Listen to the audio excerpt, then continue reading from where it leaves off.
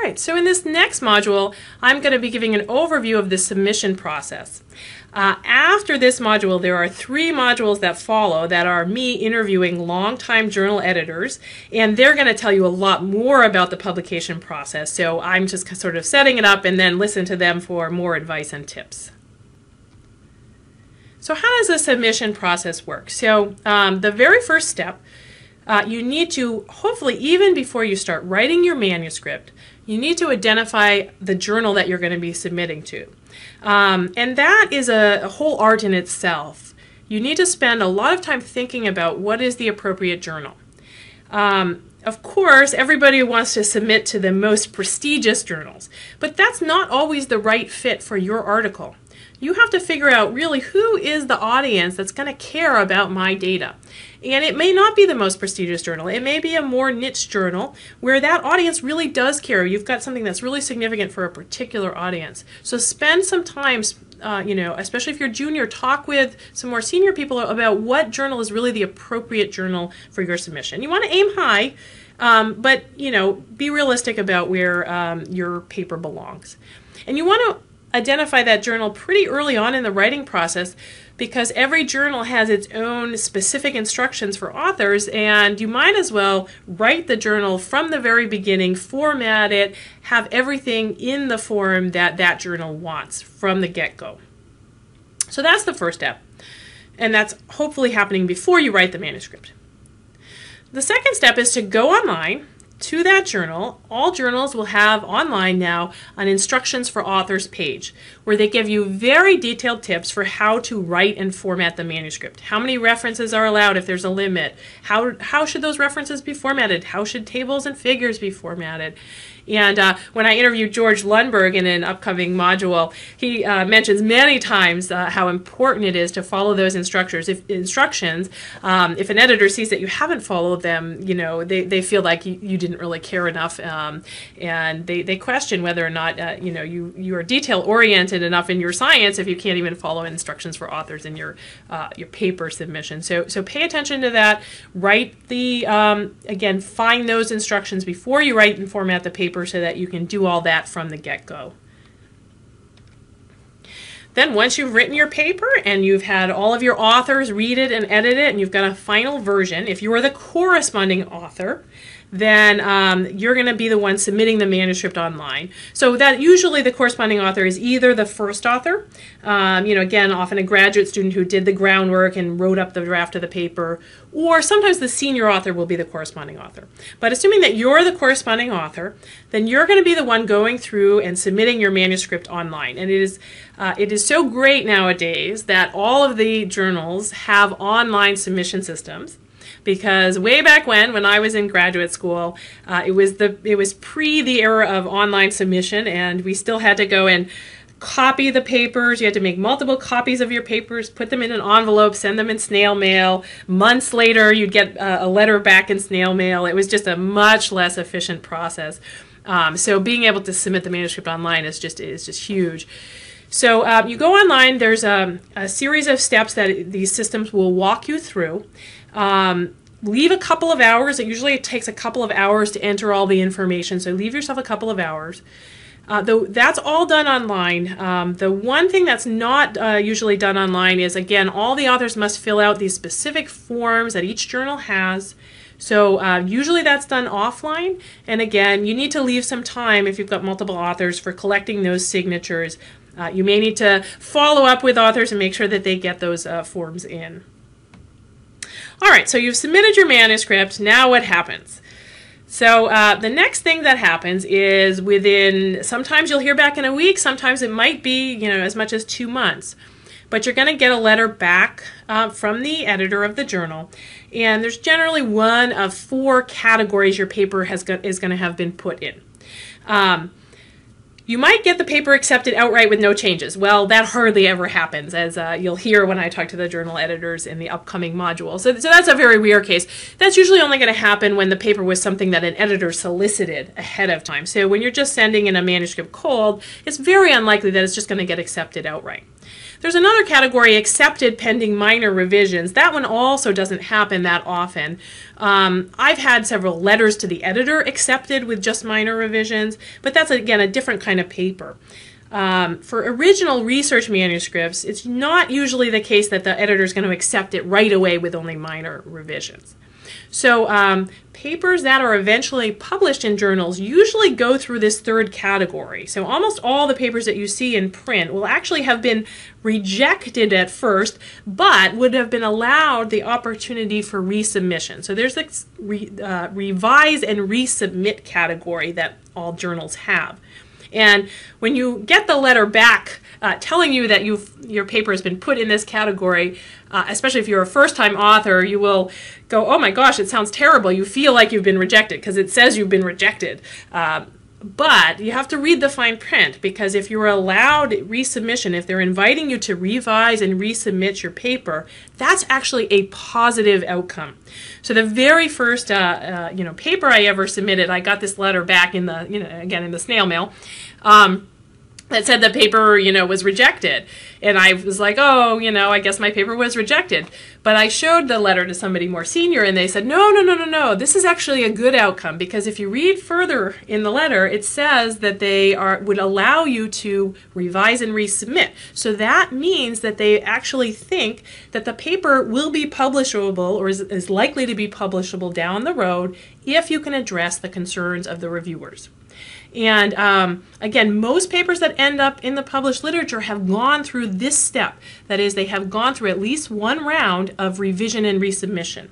Journal editors want you to have to go through a round of revision to make sure that the paper has been thoroughly vetted, and that the paper is as good as it can be. So that's really what you're aiming for when you submit an original research manuscript. You're aiming for that reject but resubmit category. So it sounds a little negative, but in fact it's actually a pretty positive category. And we'll talk more about that process of resubmission in a minute.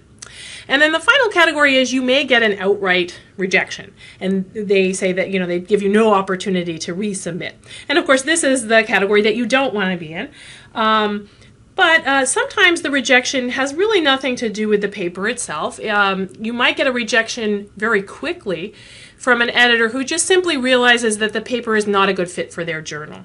So don't feel bad about that. That just means you targeted the wrong journal, and you're just going to turn around and send it to a more appropriate journal. So that will happen sometimes, that the editor won't even send it out for review. They'll just kind of look at it and say, you know what? This isn't significant enough for our journal, or for a wide enough audience that our journal targets, or it's not it's not a good fit because of who our audience is. So that means you haven't sent it to the right journal. So be thankful that they just send it back without sending it for review. You have an opportunity to send it elsewhere. So that's one possibility. You also might have a paper that's sent out for review. It's vetted by a number of reviewers, and the editor looks at the critiques of the reviewers and decides that there's too many major problems with the paper, that it's not likely to be acceptable after revision, and they will send you back those critiques and say, sorry, we can't publish it, and they don't offer you the resubmission. So that happens. Again, don't feel too badly about it, because there's always, there's lots of reasons that papers get rejected. That means that you're going to have to turn it around and send it elsewhere. The thing to keep in mind is you will be tempted to just send it as is elsewhere. That is, you will be tempted. You're going to get the reviewer comments back with that review, and you're going to be tempted to ignore those reviewers' comments and just say, I'm just going to send the paper as is with no work somewhere else. Don't do that. Make sure that you read through those reviewers' comments, even though you don't have to respond to them. You read through them and figure out the problems in your paper and revise it before you send it somewhere else, because likely if you send it somewhere else, the same problems are going to pop up again. So use that as an opportunity to make the paper better and increase your chances of getting it published elsewhere. All right, that revision and resubmission step, I'm going to talk about this in great detail in a minute, but basically you're going to have to resubmit with a detailed letter that addresses the reviewer's critiques point by point, where you address every single critique the reviewers have brought up. So this is where you have the opportunity to get the paper published down the road. You make sure that you address each of those reviewers' critiques in great detail. That doesn't mean you have to make all the changes they request, but you need to, if you don't make a change that they requested, you need to say why you didn't make that change. if you get to revise and resubmit, it is not guaranteed that that paper is going to get published in that journal. So you really need to make sure that you adequately address those reviewers' critiques if you want to eventually get published in that journal. I have seen papers go back also for multiple rounds of revision and resubmission. So just realize that you might do one round of revisions and that may not be adequate. You may have to do yet another round, and I've seen papers go for as many as 4 rounds of revision and resubmission. So try to address all the reviewers' critiques as best you can early on so it doesn't have to go through too many rounds like that. And then hopefully your paper will get accepted. Congratulations once it's accepted. The last step that you'll have to do is before the paper is published, the journal will put together a final proof. They're going to format the paper in the journal style. They're going to put the tables and figures in the journal style. They're going to send you some final proofs. Make sure you look at those carefully because it is almost always the case that small errors get introduced in that formatting and layout process, and you want to catch those. You don't want things published that are incorrect. I've also caught just silly mistakes in the proofs and managed to catch them before they went to publication. So make sure you review those proofs very carefully. All right, that reject but resubmission category, again, it feels pretty bad when you get that letter, but you got to remind yourself that this is a good outcome. This is the outcome you're actually shooting for with the first submission of the paper. So it will say something like, your manuscript is not acceptable for publication. It's very negative. But if you keep reading, it'll say something like, however, if you feel that you can suitably address the reviewer's comments, then I invite you to revise and resubmit your manuscript. So again, that's a positive. That means that they're interested in the paper, and all you've got to do is you've got to address the reviewer's concerns. But that means the editor thinks that your paper can be publishable if you do address those concerns. So take that as a positive. And then you're going to prepare that detailed response to the reviewers. So, be polite. The review process is meant to make your paper better, and ultimately, it usually does. So, we appreciate your helpful comments. Be polite, and those are the reviewers. Thank the reviewers. We feel that the manuscript is now greatly improved. When you first get that set of criticisms from the reviewers, it won't be your first instinct to be polite and courteous and thank them. Usually, most of us respond to criticisms defensively. So it's everybody's sort of natural instinct when you get a bunch of criticisms about your paper to get defensive. It's natural. We all do it. So, on a first draft of your response to your reviewers, you might find yourself writing, well, the reviewers just don't know the literature, and being too defensive and your tone being too negative. So make sure that you go back and make that tone more positive. The reviewers are volunteering their time. They are trying to help you make your paper better. And ultimately, they usually do make your paper better. And it's interesting because, sometimes the reviewers are off the mark. That is, they don't quite identify the flaw in your paper correctly. They'll get it wrong.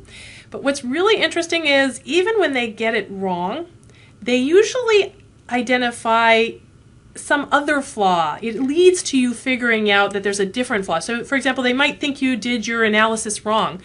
But it's not that you did your analysis wrong, it's just that you explained it poorly. You weren't clear in your writing. So you figure out where the problem is in your manuscript, even if the reviewers didn't pinpoint the right problem. By them raising an issue, it usually leads to you finding something that was wrong in the paper and that needs to be fixed.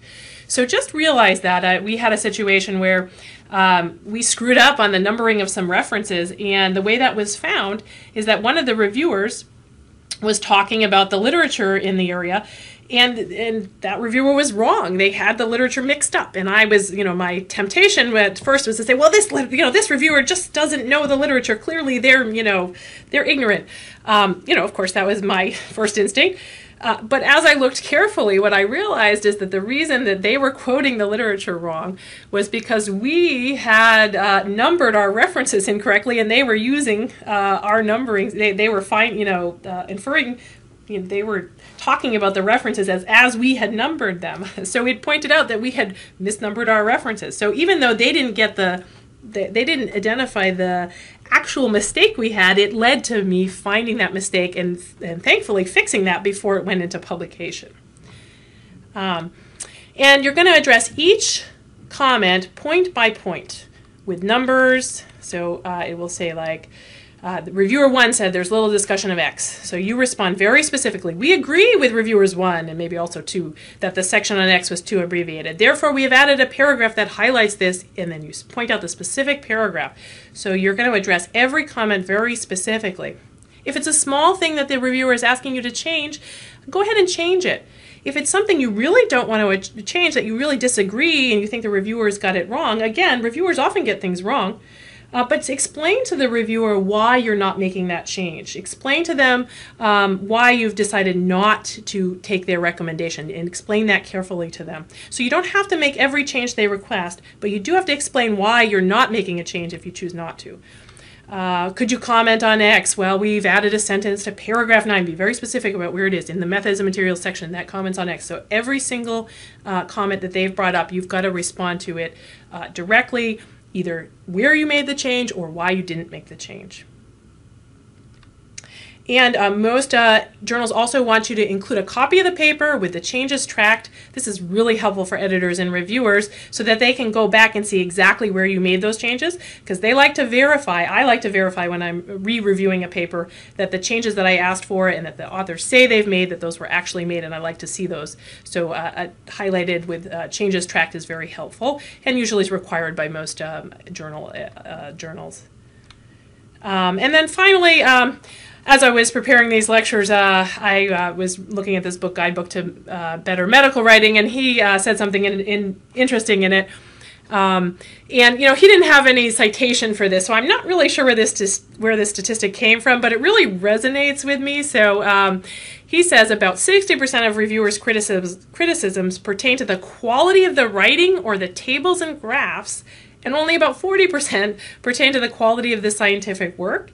And, you know, so again, the importance of the writing and presentation of the data is really huge in the publication process. And this really resonates with me. Again, I don't know where he got those numbers from, but I would say that it's true for me that probably more than half of the time, the comments that I'm making do have to do with problems with the writing and problems with the data presentation, as opposed to any real methodological problems in the scientific work. So again, if you want to get published, the good writing and the good data presentation can really help you.